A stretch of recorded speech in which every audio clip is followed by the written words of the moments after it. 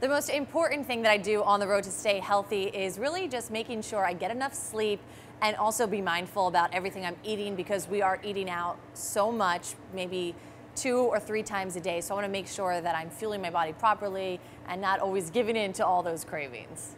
My go-to workout routine really just depends what mood I'm in and how much time I have. So if I want something quick, I've been getting into yoga a lot more. So I like to do that just to feel refreshed mentally, and also just like stretch out my body. And I'm also a big fan of weightlifting and just do a little bit of cardio, but I really love getting all my endorphins up with a nice lift. My nightly routine before I go to bed is probably everything that they say you shouldn't do. I do watch television. I like to catch up on any shows that I've missed, maybe some highlights, and I also use that time to scroll through social media. Usually when I get home after a game, I like to look at all the comments, write back to people, respond to some messages, because that's the time that I can really just relax and focus on it, because during the game it gets pretty hectic.